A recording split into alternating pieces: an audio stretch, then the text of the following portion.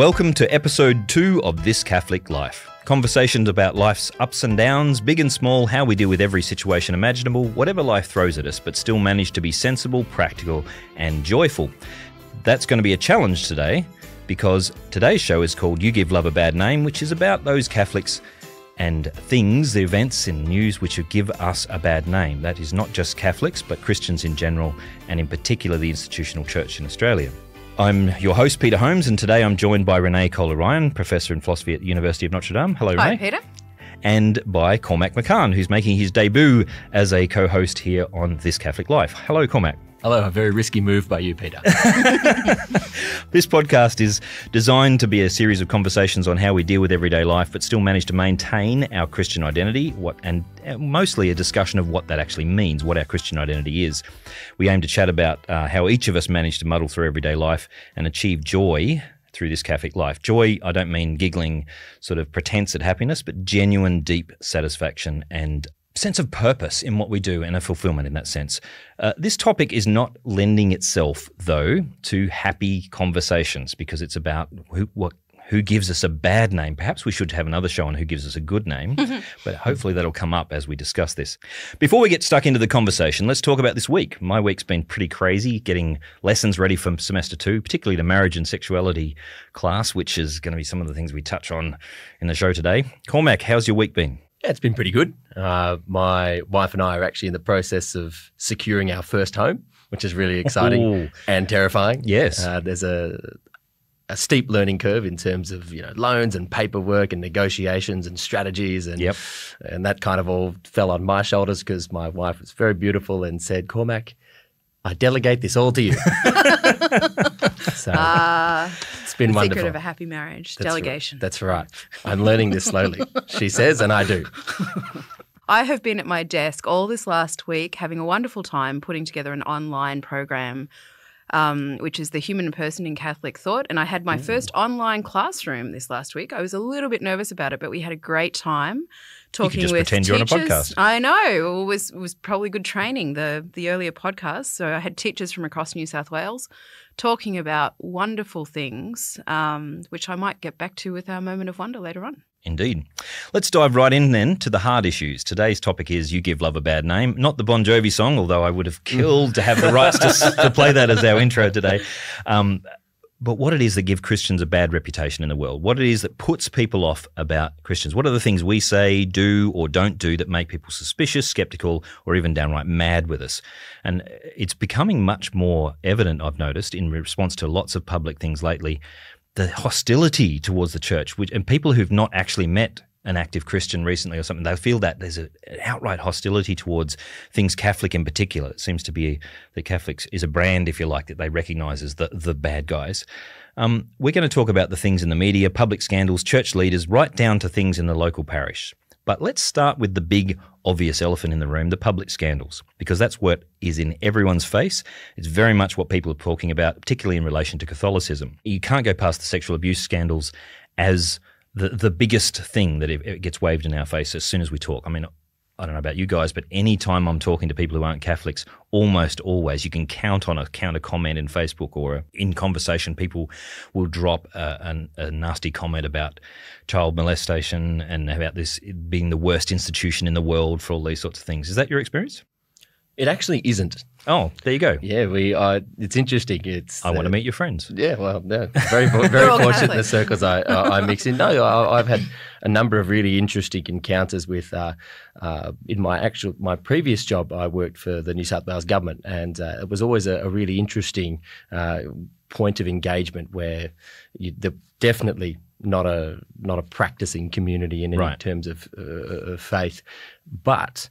Interestingly, I used to take my rosary beads to work every day, do like the rosary on the bus, and then I would leave them at my desk. Sometimes I would just forget. Sure. And I remember coming to work one morning and I'd found the rosary beads had been moved from my computer, from my work desk, and moved to the center of the meeting room on a table, spread out. And you imagine these just big rosary beads just sitting there on the table. They're beautiful rose colour, very, very lovely. And you could just imagine just a group of people just standing around like a bunch of seagulls eyeing off a chip or something, like going, what on earth is this and who's going to pick it up? And this religious relic. That's right. And so, but that was actually a starting point to a conversation with a number of them who then came up and said, look, we noticed this. What is it? What's it all about? And there was a polite curiosity. And I think that's how I would describe most of the encounters that I've had. Some people may know a few things from the media and things like that, but I'd say that the realm of social media and the realm of actual human experience engaging with people one-on-one are very disparate in terms of their attitudes towards the church. So you've had obviously secular people and others interacting. What about you, Renee? Have you had? Mainly, I suppose, my life these days is fairly Catholic. So most of the students that I have would be Catholic. And some are not Catholic, and some of them are really openly curious, I think, in the way that you're talking about, Cormac, which is nice. I think there might be some advantages to being in a so-called post-Christian age. Right. Because what do you mean by that, sorry? Because there's a lot of talk these days about the fact that we've gone through a kind of, an age of Christendom, then an age of secularism where people kind of still knew what Christianity was, but they were really turning against it. And now I think we're actually at a point where people don't even know what Christianity is anymore. Right. But that becomes a new opportunity to start explaining to ourselves. Because it's a blank slate. Yeah. So it's like I think of our era now as very much like Augustine's era, where we're looking at the pagans again and we love them and we want to show them, and we can be very pagan ourselves too, let's not forget that. But let's just renew the understanding of what it means to be Christian, what it means to be in Christ. It's a huge challenge, it's interesting you but say it's that, quite exciting. Because the pagan thing is no, they're not really pagan in the proper sense of the ancient idea of pagan, but in the sense of being non-religious. In many ways they are. Okay. Yeah, I think New Ageism is basically paganism, and lots of people are New Agey these days, and Come they up don't to the realise. Blue Mountains, you'll see this. Okay. Yeah, and just people who just as a matter of course are going into Buddhist meditation and yoga because that's the thing you do. That's paganism. I'm spiritual but not religious. Yeah, that's right. Okay. So I think that that's actually a huge opportunity for us in many ways. There's probably more openness now, particularly I'm looking at the young man to my right here, in your generation, Cormac, but also in the others, sort of high schoolers now, who are curious about the interesting things that go on in Christianity. I get an impression, Renee, that you're absolutely right. When I'm talking to people who haven't had an experience of church, you're really dealing with a blank slate, except for the image they've got via the media and other things like that. But on the other hand, sometimes we as Christians act and think as if it's still a Christian culture, as if we're surprised that certain things happen in Parliament or in schools or things like that, because we're sort of half expecting everything to be Christian still. And I think we're long beyond I'm astonished that anything is Christian anymore. Right. So I'm coming from the opposite extreme. It's like any little bit in there is amazing. Right. Because I think that the whole fabric of what it actually means to be Christian has been so corroded that it's amazing if anything gets through. It's through the grace of God and the work of a lot of really good people that anything remains. So I'm coming from the opposite extreme. I'm having this discussion with you and a friend of mine who we argue about who's an optimist and who's a pessimist. And I now know why. I'm a realist. Yeah, Renee's always very cheerful, and now I know why, because anything she sees is a plus. Wow. Yeah, that's right. Oh my gosh, that works. They're not killing each other today. That's right. amazing. Yeah. We come back to the actual public presentation, though, of the faith, and I have to say that when we're talking about things like religious freedom, I was standing on the sideline of my son's soccer game talking to other mums and dads, very good people. Like, we've really enjoyed their company over a long period of time, a couple of years now, and yet when the issue came up about religious freedom, absolutely straight out the bat, no, all Catholics should be silenced. They should actually outlaw Catholicism. It's a perverse and corrupting institution. It's basically harming all these kids, and that's all it's good for, and there's no good they've ever done. It was so absolute across the board in these people, so violently anti-Catholic. And I was attempting very gently to say, well, hang on, maybe there's some people who aren't quite that bad, and it just simply wasn't accepted. So I've had a similar experience from people, and I play on online communities, so I come across lots of people, various views, various stages of life, various identifications in terms of sexuality, and they usually have an idea of Catholicism that they're reacting to, like a perception of it. And I have to say that it hasn't helped the public image of Catholicism that we have actually verified court cases that have found guilty, priests, bishops, and I think more insidiously, institutional cover-ups. I think that's actually, I mean, people do bad things and that's horrible. It should never happen. But the fact that an institution where people in the institution who weren't afflicted by this particular perversion, who weren't afflicted by that particular, sort of irrational urge to hurt someone, but they covered that up and they actually harmed the victims even worse and, prevented recovery for these victims because they denied the situation. That makes my blood boil. You mentioned before I look angry at the start of this podcast. I am angry because I have children, and some of my non-Catholic friends look at me and say, how can you do this? How can you defend the church? I'm not defending the church on this. This is abysmal.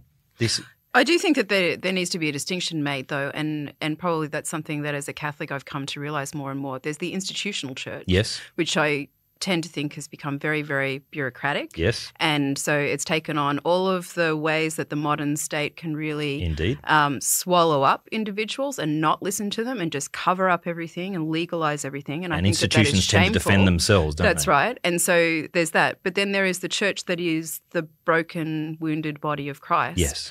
And actually unifying ourselves with Christ in that respect is a huge challenge when the institutional face of the church, which everyone identifies as the church. Yes. So everyone thinks, the church is St. Peter's and your archdiocesan offices and your schools and your hospitals and everything else. But as a Catholic, if you realise that, no, that's not the only aspect of the church, it becomes even more of a challenge to find one's place as a Catholic. So should we ditch the Pope and the bishops and all that? Absolutely not, because that's part of the sacramental reality. So that's part of the living presence of Christ in the world. Yeah. But again, it's a broken living presence of Christ in the world. This seems to be the big point, isn't it? The fact that the problem seems to have been that people were either perpetuating or they bought an image of church as being a perfect ideal. Yeah. That if there's any sort of blip in the radar that says Catholics, the priest or the hierarchy or any part of the church was not pure or not good in real life, that they kind of, we got to keep the image up. Whereas in fact, if we had a full understanding of the church being a broken place, we could perhaps own that brokenness and go, right, now it's broken, let's bring healing to that situation. Or if we actually just stopped talking about the church as though it was this perfect thing and talked about the church as the bride of Christ who was always trying to overcome all of the obstacles of original sin through living through and with Christ. I think G.K. Chesterton, sorry, go on. No, but even getting that down to the personal level, you talk of this attitude of the church as institution as supposedly perfect, and that's the attitude people have. I think sometimes Catholics can have that unrealistic expectation on themselves at an individual level. It's like, I've done the wrong thing. I'm a wicked person. How can I possibly recover from this at all? And I think that, I don't know, that really negative mindset of the self as needing to attain perfection all the time or meet that expectation is also problematic. Especially in the young Catholics who have sort of gone countercultural against society and they've gone, no, I'm going to reject that whole pagan thing or whatever it is and become, really take my religion seriously, and they get into it and they're so passionate about it. Then when they fall, like even in a small way, they suddenly go, and there's a identity crisis. Am I really good enough Catholic? And then they almost repeat the institutional problem, which is they try and cover up the flaws rather than actually confront them and deal with them. We have to say, though, that not just the actual flaws and the actual perceptions of the problem here. We have out there quite established situations where the church has fundamentally failed to protect the people in the institution.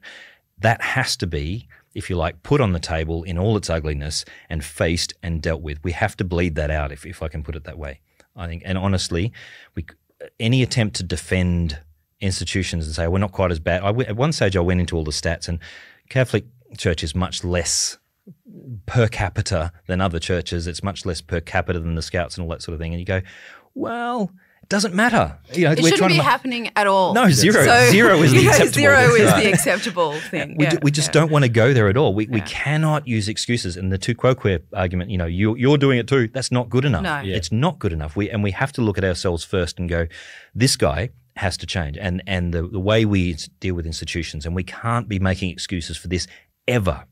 And in a sense, what frustrates me about this is that people have, if you like, put solutions out there which aren't necessarily solutions for the problem. It seems to me that all the people arguing about clericism, about having married priests, about all these kinds of solutions to this are I've actually gone back through my emails. They're exactly the same people who were saying the same things before the crisis hit many, many years ago, and this new crisis as if smashed into the world, and they're using it as a catalyst for their own political agenda.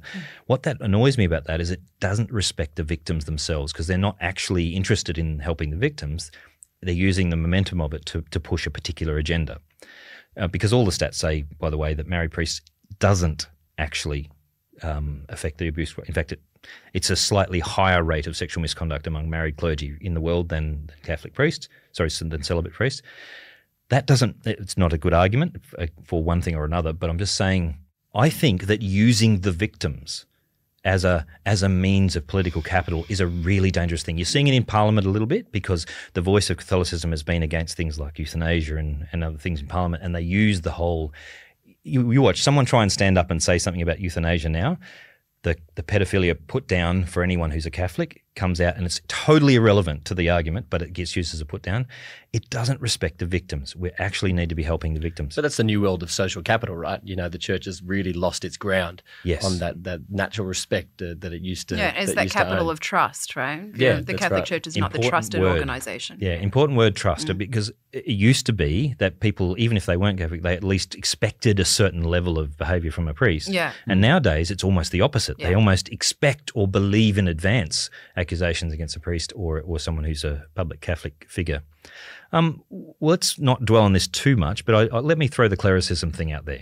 Is there a perception that clerics, by that we mean priests and bishops, and that they have what is clericism? I mean, how would we define it? That they have an undue influence, that they have an influence. That they can do no wrong. They can do no wrong. So putting on a pedestal. They are the authority figures on everything, and anything that they say goes, because they are the authority figures. And I think that has been. Yeah. I've certainly seen that as a huge problem.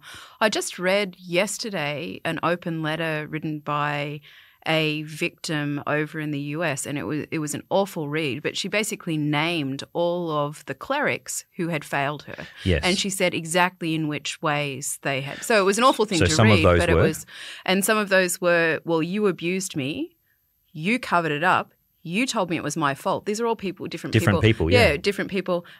You told me that all of this was going to be resolved, and that the person who had done this to me would be made responsible for it. That didn't happen. Not only did it not happen, but I know that this person went on to abuse others. Yes. And nothing was done about that. I know that some of those have come forth, but some of them have not, because they've been frightened seeing what happened to me when I tried to do, and it's ruined my life. Yes. So, and basically that letter really, I think, brought to the fore what you're asking about with clericalism, which is that she trusted in the institutional presence of the cleric and thought that that was the safe place to go, and it was the most unsafe place possible to go.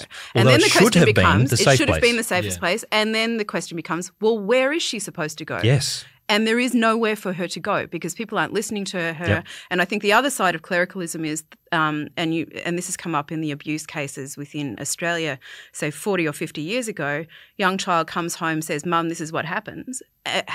And the mum says, well, no, father never would have done that. Yep. You bad boy, you're lying. What a horrible situation. So, I think that it has been a huge problem. Hopefully it's one that we're overcoming. Well, certainly the steps are in the right direction, but we're still seeing a recalcitrance in terms of actually making the right steps. In some respects, we've gone a little bit too far, and I think institutional solutions are not going to solve the problems that institutions That was I wanted to ask. Yeah. Okay, so what do we do about it, and because is it the root cause of the problem? Having a workshop that says how you deal with children helps a good person be a good person, right? Having a workshop on how to behave around children doesn't stop someone who has bad urges and bad bad decision-making and bad moral problems, it doesn't stop them. It just enables them to get around those problems. However, what it can do is set up an institutional response which is a bit more awake to the problems and actually more likely to take seriously the victims. I hope so, anyway. And I've seen it happen, and I think we're getting there. We're certainly, the Catholic Church are leading the way in these kinds of solutions. They're certainly up there with some of the best in the world at the moment. But we're still, this has taken years, like decades, to come out. The problems have. So I think we're going to have to wait decades to see the solutions. But Catholics aren't the only ones causing us a bad name. And often, if people aren't Christian at all, if they've had no experience, they'll often look at anyone who identifies as a Christian and kind of lump that in the same basket. So what about other people who say that they're Christian and give us a bad name? Can you think of any examples? Donald Trump. We went there. That's good. That's right. Now, there are some Christians, let's be fair, there are some Christians who would say he's the saviour. Not the saviour, but he's a saviour because they see him as the answer to the kind of anti-life, anti-specifically religious freedom in the States.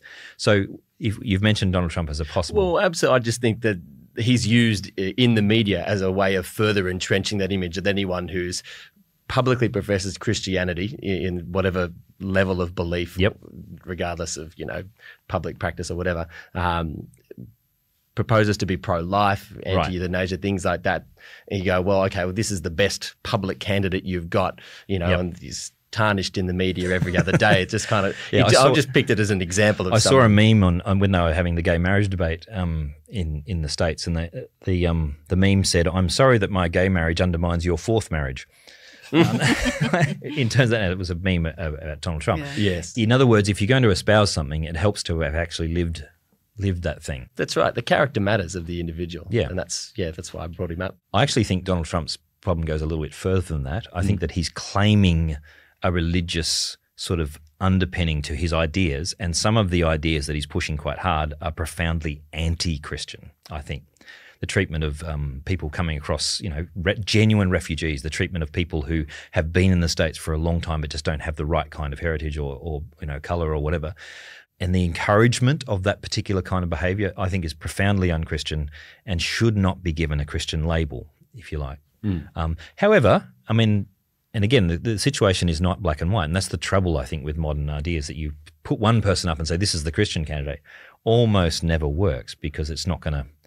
our recent election, some people were saying one side's the Christian one and the other side, and then I heard both arguments coming from different places. It's very difficult to vote as a Catholic, but I think that's probably where we're always stuck, right? Whenever I do one of those, the ABC online, where do you sit and who should you be voting for? I'm always the centre. So if I want to go for the social issues, it's going to be more the Liberal Party. But even until recently, I was not very happy with what was going on there. No. And I certainly wasn't happy with what was going on with Labor, but I'm probably more Labor economically, but always right at the centre. So it becomes really, really tricky to figure out what to do. Definitely. Yeah. I wrote a post, actually, Dear Labor, after the election, and I basically said, please stop deliberately targeting Christians and having a go at our religious freedoms and having a go at these social issues, because I'd really love to get on board with some of your other ideas in terms of the minimum wage and the treatment of the vulnerable and all of those kinds of things. But it's really hard because as soon as I step into your fray, you're basically saying, you're unwelcome, get out of here because we don't like your retrograde views. And if you're not going to be a broader church and at least permit that sort of voice, you've basically written a whole bunch of people off. I'm not terribly happy with the way the Liberal Party's dealing with either. But I think, Renee, what you said before is very important, that it should be agony to vote. Because when someone says it's an easy choice, I think you're not really thinking about this. Yeah. You haven't really thought through all of the big issues here, because none of them are worthy of an unquestioned Christian vote, in my opinion. What about televangelists and people who present themselves quite clearly as being, the pristine kind of schmick Christians on telly, usually asking for money of some kind? I must admit to not having had too much truck with televangelists, probably because I don't have television. That would be it. A valid reason. All right, so I asked the wrong person. That's right. Cormac, over to you. You must have even television. Then more limited experience. It's like, when you're chasing toddlers around the place, if the only sacred time that you'll get for the devil's altar, as Fulton Sheen calls it, the TV, is hopefully Friday night footy. So, but the Sunday morning televangelists, however, I have sat and watched a few episodes of some of them, and I can't or won't name any particular examples. However, I do get the general sense of this kind of notion of the prosperity gospel. Yeah. This idea that we're sending a message out that your life is difficult, life is suffering, life is trouble. But if we look to this particular verse of Scripture, you can see that you can apply this directly to your life, and something's going to happen in the near future. You don't know when, but God is going to, I remember this phrase, he's going to shoot you out, because it was some reference to a bow and arrow or something in the Old Testament. It's like, and it's going to happen, and everyone's there, and they're getting on their feet. Now, I don't know, maybe it'll happen, but there's no such promise in Scripture that you'll suddenly be prosperous. But it's a very attractive message if you're saying to someone, your life is crap, here's a way that it's going to become instantly better if you become Christian. And that's not a new thing. It's been happening for some time. If you do this, the payoff will be that. Some time ago now, but there was a movie called Leap of Faith with Steve Martin in it. And he actually modelled his character in that movie. He was a televangelist in the movie, Con Man. And he modelled it on a televangelist who's still on television today. It's worth going to look at the movie, because he does a really good job of sort of showing the glitz and glam, and then in the movie, he has an encounter with an actual spiritual experience, and it's quite an interesting movie. What about other Christians like sportsmen? I'll throw the name Israel Follau in there. We're going to be talking about religious freedom in another episode, but the fact that he came out and said this particular meme that he threw around, which seemed to send quite a lot of people, not just homosexuals, but quite a lot of other people, fornicators, liars. Well, there's a whole list from the Book of Revelation. Drunkards, things like that. Drunkards, yes, and which covers most of his team, I would suggest. Now. Well, this is what amused me at the start, is that I thought, well, hang on, how is it that only homosexuality is getting pinned out of this whole list, when in fact there's quite a long list in this thing, and all the others seem comfortable with this criticism. But an atheist friend of mine said, Peter, it's different because none of those people would say that drunkenness or adultery or idolatry, only those things, none of them would say they're good things, whereas they would say in modern society that homosexuality is okay, that it's good, it's not a sin in itself. Whereas all the others, most people would recognise and go, yeah, okay, it's not great to be drunk, it's not great to be a liar, it's not great to be a cheat. I'd even go further. I think that it's actually that with all of these issues of sexual identity, with whether it be homosexuality or transgender, I know that they're very different from each other actually, but they've been recognised as the vulnerable group. Yes. And if you see the church as actually victimising vulnerable populations, then they just become the next vulnerable population that the Catholics are persecuting. Well, in fairness, and the Christians are persecuting. In fairness, all the stats in terms of mental health and all the negative outcomes to do with life and victimisation measure up to say these communities do suffer a great deal, and the jury's out on who's actually causing the suffering, but there is definitely, they are in fact vulnerable. There's no doubt about it, and there is a genuineness. And just throwing an accusation at someone, even if you justify it by saying it's a Bible verse, is not a terribly good thing. I was saying to Renee the other day, Cormac, that if I had have spouted that line in my classroom at Notre Dame, Renee might have had a conversation with me to say, maybe this isn't the way to go about this. Well, interestingly, in The Australian, I think a little while ago, Greg Sheridan made the point that the terminology. So Israel Follau apparently took a passage from one of St. Paul's letters and just kind of transcribed it into everyday speak. But the term homosexuality actually refers to. Everything else refers to a practice. It's something you do. You go and you get drunk, you fornicate, you lie and everything else. Whereas homosexuality is something, it's same-sex attraction. So that's actually a different kind of thing. It's not action. It's not an accurate translation of the word. No. So there were all sorts of issues with the tweet in itself. And I think that was a really astute point. So it was an identity thing rather than an action. Yeah, that's right. Fair enough. Yeah, that's because we all sin. And we all do the wrong thing. Peter Singer came out and said, according to Israel Follau, this was an interesting moment in public discourse in Australia. So Peter Singer said, well, if you look at what Israel Follau believes, then he was exactly right. So this is Peter Singer with his perfect logic. He was absolutely logically correct to say, I want to warn these people that they will go to hell because this is what I think. So this is my act of love, if you will, to these people. And that's where I see it coming from, and that's where it becomes more of a religious freedom issue. If I could sit down with Israel, I would probably say to him, talk about it, how effective it is, because I've never heard of anybody changing their mind from being abused or being told that they're wrong or something. So, I mean, if you see someone who's suffering, I have a dear friend who was an alcoholic, and if you say to them, alcohol's ruining your life, it's not very helpful. It's not very helpful. Either they're going to deny it or they're going to say, yeah, well, so what? You've got to actually provide an alternative. And so what do you say to someone who has genuine same-sex attraction? This isn't something they invent. No. We've got to have something more to say. We've got to actually firstly, we've got to listen for a very long time and understand the vulnerability and actually respond in kind. So in other words, it can be about impression. Now, Renee and I have both experienced people who are very keen, young Catholics, especially young Catholics and of various ethnicities who are very keen to get out there and save souls, but what they actually mean is win arguments. Yeah. And they get and this is bringing it down to a more local level. And when I became a Catholic, I was often asked to go on into debates with Baptist ministers or Anglican ministers or whatever. And I always said no, because I've never met anyone who's gone to one of these debates and changed their mind, or who felt that they received some edifying benefit from that debate. Now, apologetics has a place, but it's not evangelization, and I don't think we win anyone over.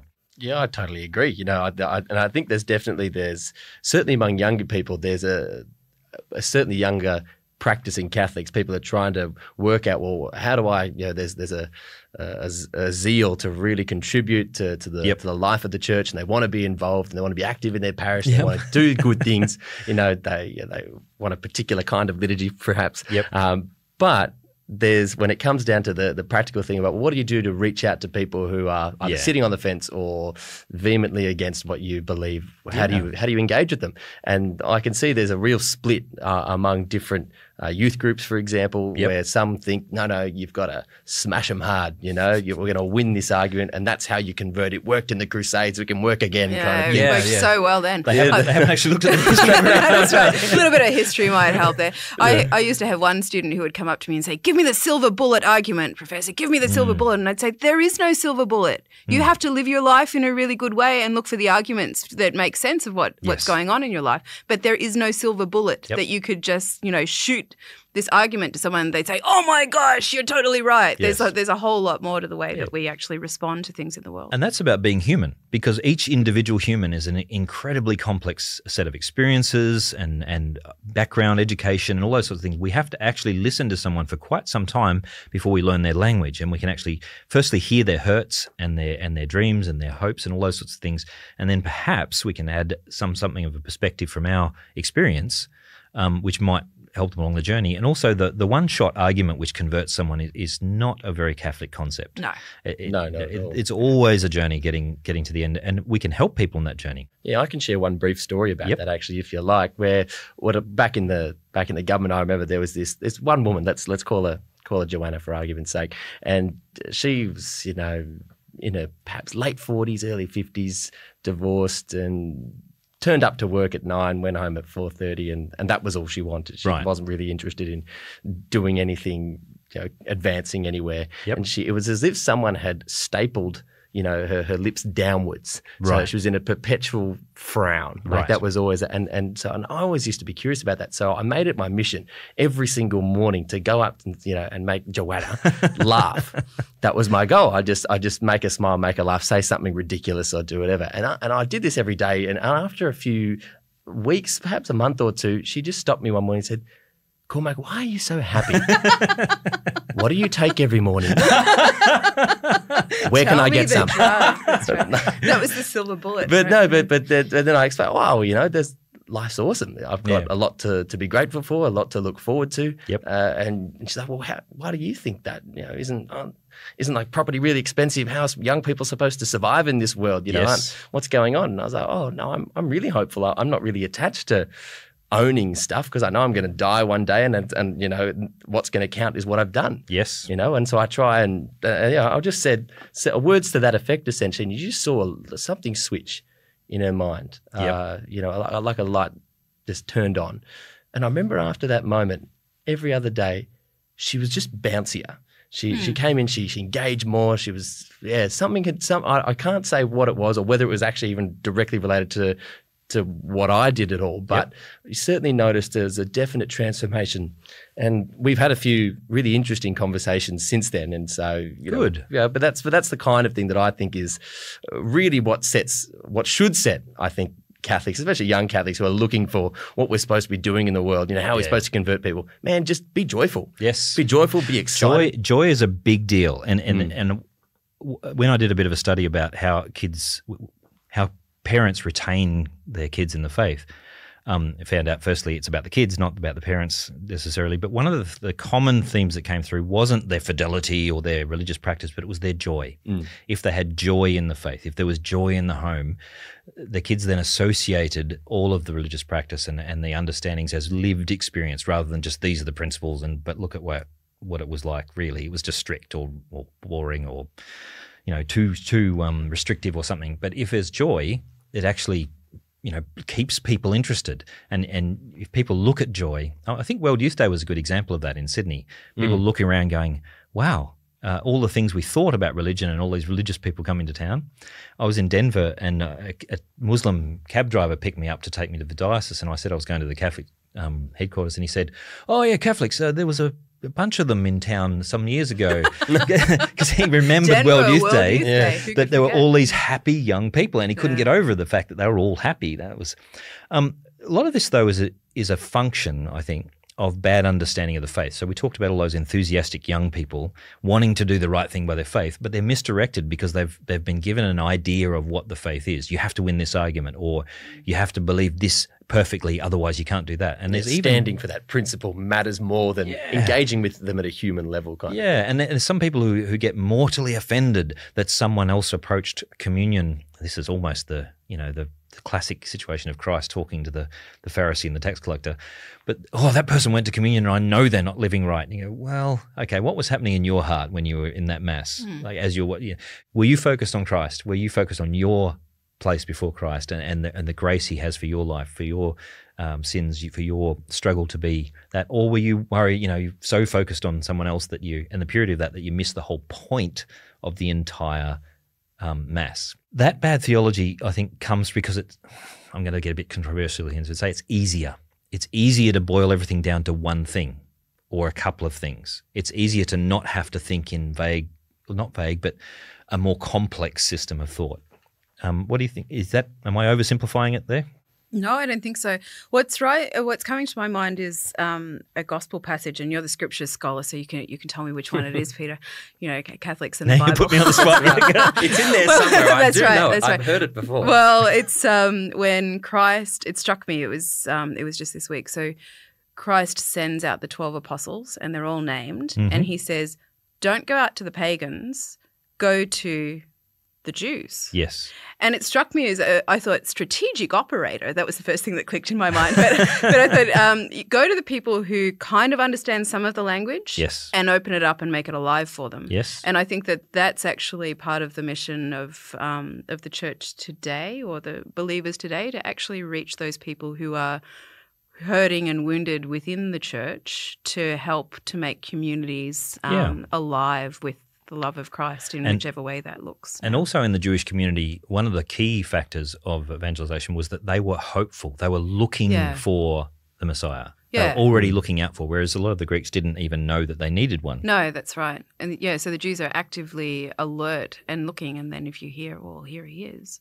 I think there are little ways in which we could probably do that a lot better ourselves, so that we become better witnesses and more joyful witnesses together. So that's one of the big scandals I find within the church, besides everything else that hits the headlines, is that there's so much lack of unity. Right. So Christ is calling us all to be one. Yep. I was looking at this with my students we're supposed to be like the unity of the Trinity, which is also a multiplicity. So why are we arguing about liturgy why are we arguing about, and that's something we could have a whole podcast about that, right? Mm-hmm. The different lay movements within the church, well, mine's better than yours, or I'm not going to name any of them. You all know who, we all know who we are. And then you've got the mainstream Catholic who's just like, can't I just go to Mass and have a beautiful liturgy where my heart is rising to God and I'm with everyone else? Can't I just have an hour of that beautiful peace? Please stop bringing your turf warfare into our liturgy. But you said that's exactly the point, because it's not just about us choosing those different groups. Often the different ideas of church get forced upon us. Yeah. So you go to some parishes and you'll get a particular agenda coming through, or a particular kind of thing coming at you, as if this is the only way to be Catholic, or as if we have to do that. And what you really need is peace with God. You need a place to come and move away from the world, if you like, for that moment, and it should be that other place, I'm going to throw in one here and probably you haven't had as much experience of this as I have. I used to work in Christian radio, and I have to say one of the worst things for Christian image is Christian rock and roll. Okay. Talk about giving love a bad name. This might need some. I'm open because I'm interested, because I'm actually a bit of a fan of the Christian rock and roll. Yeah, look, I have favorites. Depends on where and when and what context, but I'm not talking about in the Mass. Can I just say that very clearly? I'm definitely not talking about in Mass, and I don't think certain types of modern music work in Mass precisely because of the nature of the music and what it's for.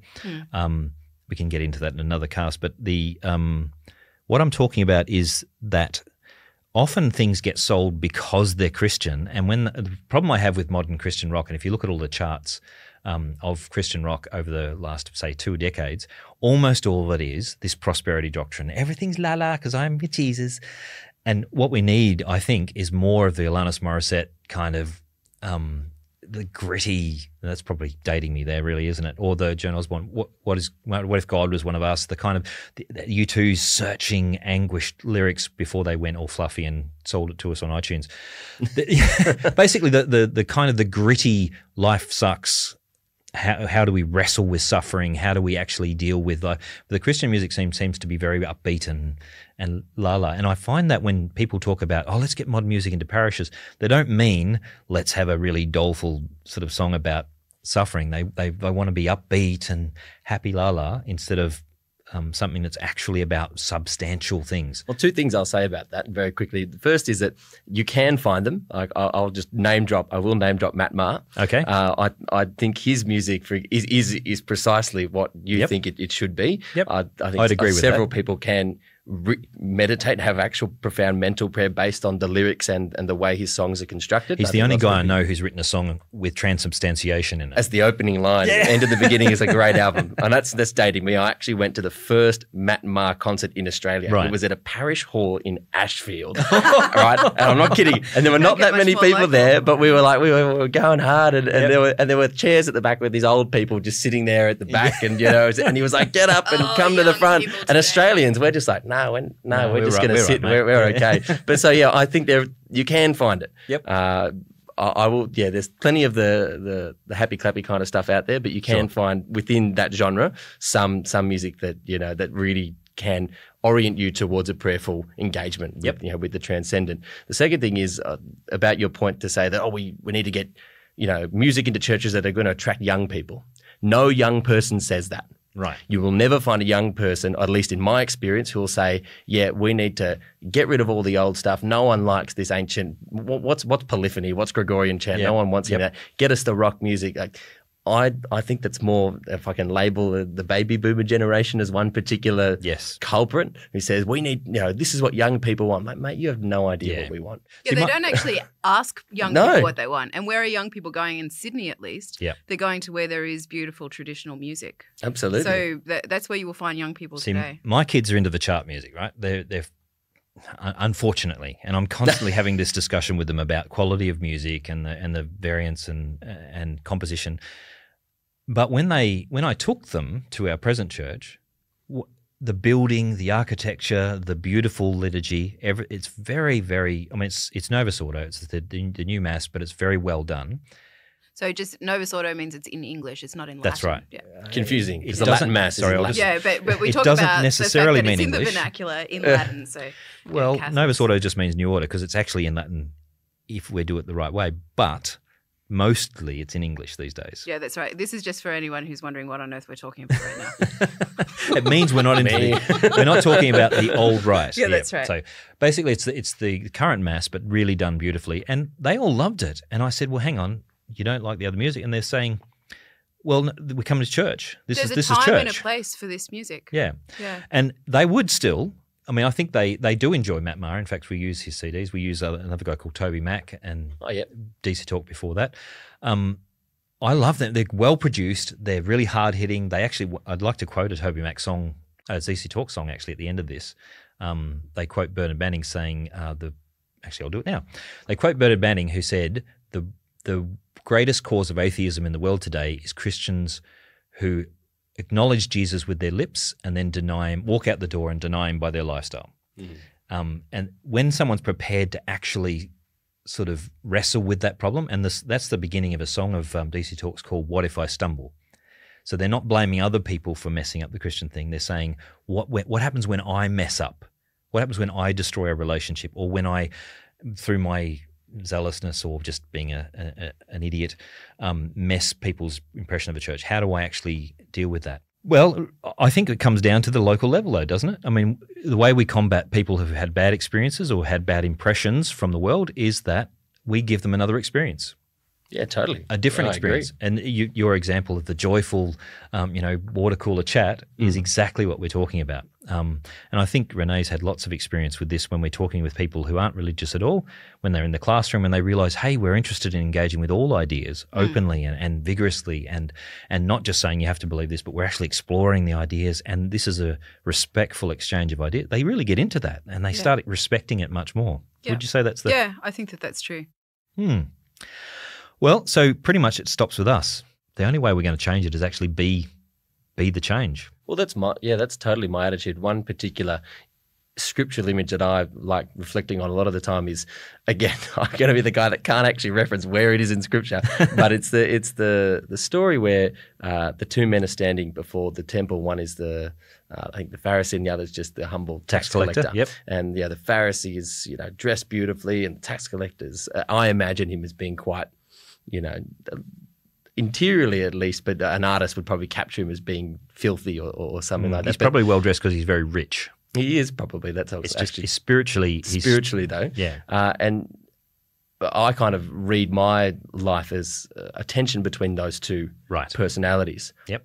I'm trying to be like the tax collector in spirit, but I find myself a lot of the time more like the Pharisee and declaring, well, aren't I fantastic? This is exactly what I was talking about before. The words of the Pharisee in that one are, have mercy on me, a sinner. That's the word the Pharisee literally says in his prayer, have mercy on me, a sinner, whereas the words of that was a tax collector. Yeah. And the words of the Pharisee are, I thank God that I am not like other men like this tax collector. That's right. Look at that guy. Yeah. And so this is why in the liturgy, one of the very first things we come across is, Lord, have mercy. And it's the cry of a beggar, that we come before God as the beggar who says, all right, I'm the problem here. I'm the first problem to solve. And we talked about Mother Teresa before. Mother Teresa, when she was asked, what's the problem with the church? She said, me. Now, yeah, she also said, if you want to change the world, go home and love your family. Yes. So I think that's a really important thing too. A lot of people can actually forget about how important that family life is. And I think anyone who's leading a professional life really needs to realize that as well, that sometimes we can get so caught up in our work that we're actually forgetting the most important work, if you like. You're welcome. We work together. We're, cut from the same cloth in that respect. So that tendency to want to go out and change the world needs to be really counterbalanced with just really loving one's family and working on what's going on there. When I was in ministry, as a Lutheran minister, a parishioner took me aside, a very old and wise lady, and she said, Pastor, what if God had told me that there were just two people in the world that I should evangelize? What if he'd clearly told me two people, but I'm distracted by all the other good things I could do? I said, well, if God's telling you to evangelize those two people, you should go and do it. And she said, go home and play with your children. And she said, you're doing all these good things, but you have children at home and they need you. Yeah. And bang, right in the heart. Yeah. And it's one of the reasons, by the way, I'm against married clergy, is because I've experienced it myself. And literally you have two brides. You have the church and you have your own family, and you can't give them yourself completely, either one. And you end up doing a bad job of one or both, usually both. We are getting to the end of our discussion. Unless you wanted to add anything more to that? No, it's good. We're not so eager to talk about bad things, are we? Too joyful. Yeah, that's right. It's time to wrap up. So at this time, we're going to talk about something a bit more positive, something which has just made us wonder. We call this segment 1 Minute Wonder, where we talk about something in life which has made us stop and smile or think or just wonder about what God's given us. So let's start with our guest, Cormac. Sure. Mine 1 Minute Wonder for today actually really beautifully ties into how you just finished that point about going home and loving your family. I had a really interesting insight. You could call it perhaps a moment of divine inspiration. I don't know. But I have 2 boys, with our third child, due in a couple of weeks. So it's a very exciting time. But Patrick, who's my eldest, it's a totally new experience. Every time he's, the next month he's doing different things. And so it's like, I've got... How old is he? He's turning 3 in a few weeks. Right, okay. So it's a chaotic kind of process. But he's such a dutiful, reasonable toddler. It's incredible. Wow. And he's such an... I don't think I've heard those words in the same Oldest sentence. child, yeah. It's pretty amazing, and he's really rules oriented. Like he gets it, and he's so obedient, I think. And so when I engage with him and he's doing something, he's mucking up, and I go, "Oh, Patrick, maybe let's not do that. Let's do something else." Or, "You've hurt your brother. Can you say sorry?" And when he, I just want him to. I want to look after him, and I'm giving him these boundaries because I know that that's good for him. I'm a father looking out for him, saying, "Look, you want to do this, but I'm putting that limit there to protect you." Yeah. And then when he turns around and says, "Yes, Daddy, I'm sorry. I'll do better next time," almost is what he pretty much says. My heart just pours out with affection for him, and I just want. How much more do I just want to look after him and hold him close? And it just hit me there. That must be how God looks at us. Oh wow! That when I'm obedient to God, or rather, I'll start with when I'm disobedient. He still loves me, and he's putting safeguards in place to look after me. When I am obedient, how much must his heart pour out with affection? But you just point out there, it's not just the slavish adherence to a particular rule. What you're seeing in your son there is something coming from his heart. That's right. Yeah, where his heart aligns with the ideals and stuff you're talking about, and that's when so obedience is sorry, I'm being all technical here. Obedience is not just slavish, like adherence to a particular set of rules, but it's when their hearts align with what we're... It's precisely right. I'm not doing it because he's listened to me. Yes. It's more of an orientation of himself to say, yep, you've aligned with the vision that I have for your good. Yeah. And you are living that and embodying that. And so, Cool. Yeah, it's pretty awesome. Cool. That was slightly more than a minute, but Renee... Sorry. That's all right. It's fine. It was a good story. It's your first time. You're never welcome again. 1 minute. Well, this week I have been putting together lots of stuff for teachers who will be teaching high school students about Catholic thought. And I'm a philosopher, and I always joke and I say I have to get myself a T-shirt that says, "I am not a theologian," because often I get asked theology questions. But actually I've had to read a lot into theology these days, so I'm starting to question whether the T-shirt is now okay or not. Mm-hmm. Anyway, I've been looking at the Trinity. So that is a cause for wonder. It's a really cause for wonder. And trying to give visual aids to teachers who will be teaching high school students, I looked really seriously at Rublev's icon of the Trinity. Oh, yeah. And just so much opened up, and I just found so much about the geometry of the whole piece. But just the beautiful way in which Rublev was taking something from the book of Genesis, so with Abraham, and from the book of John, and talking about unity and multiplicity. And that has really struck me a lot as something that as a church I think we need to be far more serious about realising in our everyday lives. So it's amazing how much the Trinity actually has bearing on everything we do. Yeah, so I wonder if that image is out of copyright, so we can put a Well, a link I found to a Wikimedia public domain kind of thing. Well, if it's public domain, we could probably put it in the show notes. So that'd be worth following up. My 1 minute wonder was that I got the opportunity to ride in my normal, regular train ride to work, but my children were on their way to a ferry ride. So 3 of my children, I've got to be careful. Yeah, 3 of my children came with, 4 of my children came with. Losing track. On the train, and my wife was with us. But I sat next to my youngest daughter, and just her sheer joy and wonder at all the things I look at every day with that bland kind of, I'm on my way to work. And she was, wow, look at that. What's that? What's that bit? And I just, it's now changed on the way here this morning, I was looking at all the things going, I'll tell her more about that tomorrow. It's just changed my perception. And kids do that for you. You start seeing the whole world in a different way. That reminds me of in Fides et Ratio when John Paul II talks about the importance of wonder and how we can fall into deadening routine if we don't constantly keep that sense of wonder alive. Yeah. There you go. I'm reading a book. Still reading a book. It's a very short one, but I'm taking a long time. It's called The Theology of Wonder. It's based on G.K. Chesterton's look at the world. So we'll have to come back to that sometime. Yeah, totally. I'd be interested. Yeah. Excellent. That's it for this week's podcast. If today's discussion got you thinking or arguing with us, or you think we missed something, let us know. You can subscribe to our podcast at our website, thiscatholiclife.com.au, and tell us what you liked or what you didn't like and what you'd like us to discuss in future. You can drop us a line at info@thiscatholiclife.com.au, or you can continue the conversation by joining our Twitter, Instagram, Facebook, Discord, or any of the other regular social medias. The links are all in the show notes and on our website. If you like the podcast, be sure to write us a review on iTunes. Remember, you have to sign in these days into iTunes Player and then leave the review. This helps other people who are looking for similar things to find us, and also helps us, obviously, if you give us feedback. This is a uniquely Australian Catholic podcast, and we think that's a great idea, and we think it's an idea worth getting behind. So tell your friends about it. But before we go, it's time for shout-outs. Is anyone you wanted to say hi to, Cormac?